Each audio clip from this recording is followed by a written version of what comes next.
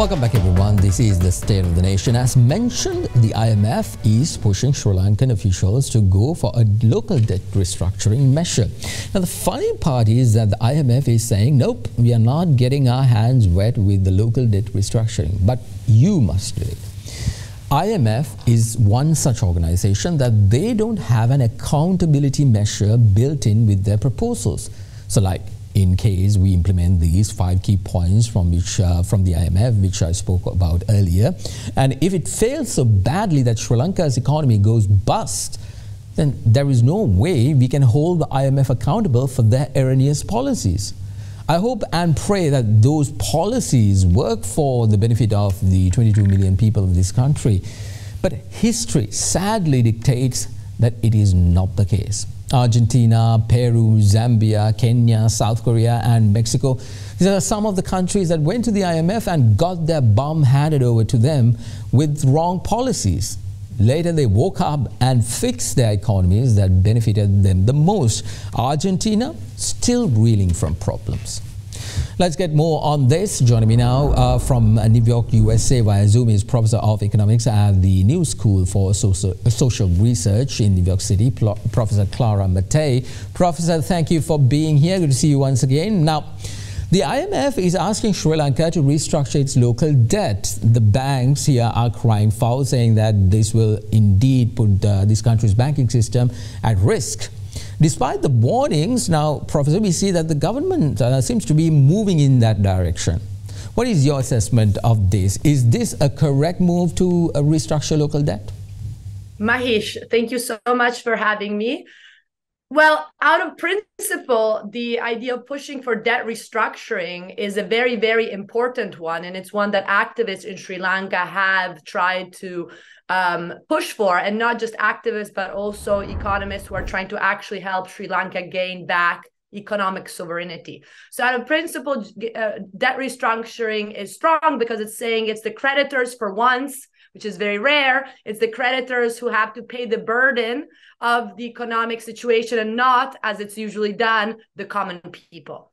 Now, the issue here is that, of course, the IMF is pushing for local debt restructuring, which is not really where the core of the problem lies, because the core of the problem is foreign debt, and it's foreign creditors that indeed the IMF represents. So the IMF is a foreign force who is coming into the country, and it's very strong what they did just on the 16th of May. They had a hearing in Sri Lanka in which it's clear that they're there to monitor the situation in order to enforce a type of restructuring that does not hit the foreign countries. Actually, this is very problematic because what we know is that the country has defaulted on its foreign debt, and also that we know that the problem here is the fact that Sri Lanka is not implementing measures that are actually keeping foreign capital in check.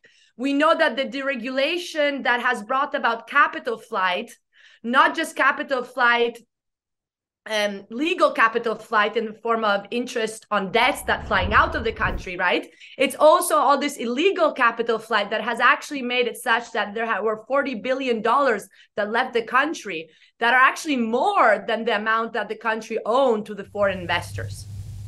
Indeed, Professor. Now the IMF, who seems to be the current owners of Sri Lanka, has proposed certain policies to implement. Most economists, certainly not the liberal ones, but others see their policies as harmful.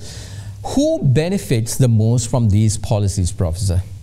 So, Mahesh, unfortunately, we are back in the same refrain, the same dogma, which is the dogma of austerity.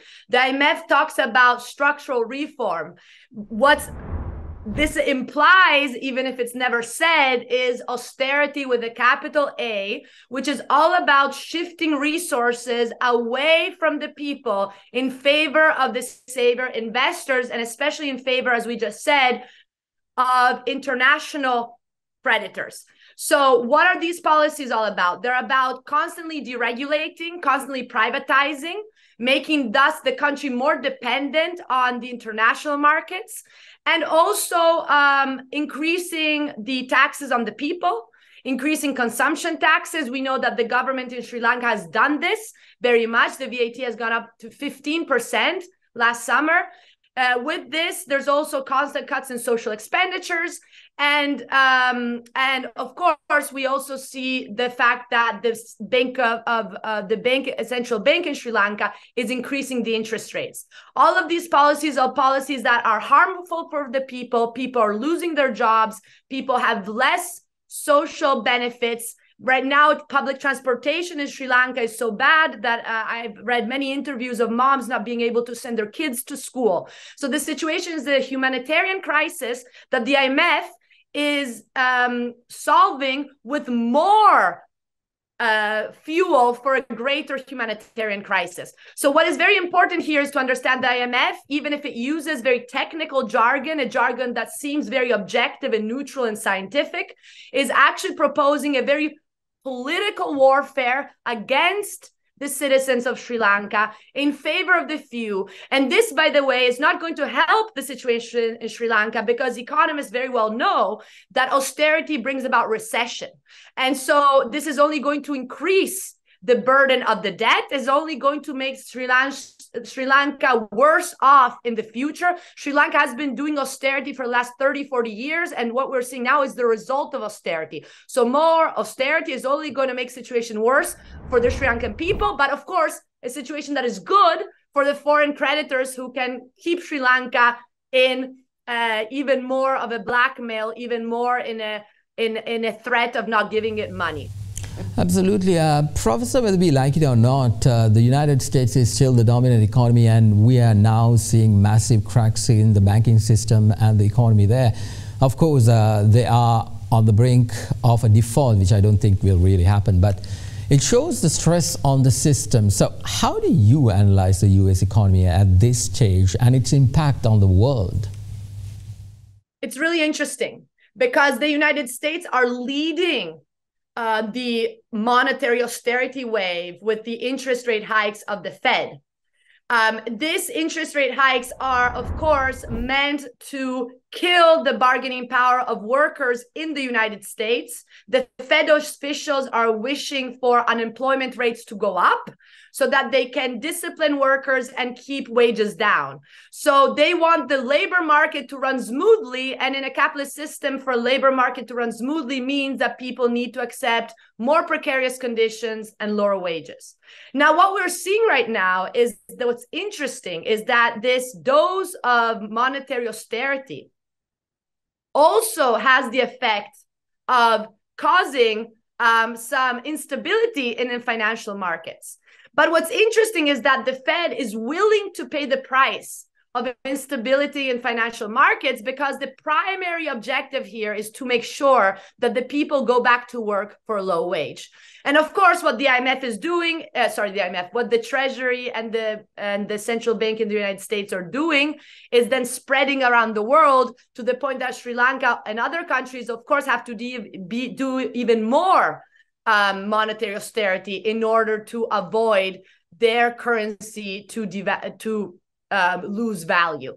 Now, one more point to make is that this bank unsettlement that is happening in the United States is functioning to kill the small banks and centralize power in the big banks. So JP Morgan Chase has won massively from this interest rate hikes, because the small banks are seeing capital flights run on banks, because they have been investing in treasury bonds, and these treasury bonds have lost value, the ones that had maturity for a long time. So now what we're seeing is fundamentally that big banks are gaining power, and it's economic and political power. There's a symbiosis between JP Morgan Chase and the American government. And I think this helps us think that it's false to think that the markets are separate from governments. What the United States case shows is that the state and the market are working together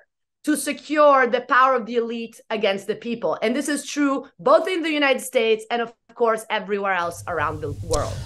Indeed. All right, we have to leave it at that. Professor of Economics at the New School for Social Research in New York City, Professor Clara Mattei. Thank you. A short break now. This is the State of the Nation. Back in a moment.